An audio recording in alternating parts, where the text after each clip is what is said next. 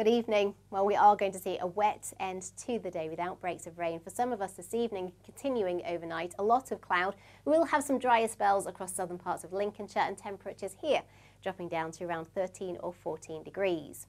So tomorrow there's going to be a lot of cloud around. There could, for the southern parts of Lincolnshire down towards the Wash, be some brighter spells, whereas further north there'll be rain, and then this rain is going to slip its way southwards as we head through the afternoon. Late in the day we may well see it brighten up across parts of East Yorkshire. Temperatures around 20 or 21 degrees, and towards the Wash 22 degrees. So a really mild feeling day tomorrow, unsettled for Monday and feeling cooler by Tuesday.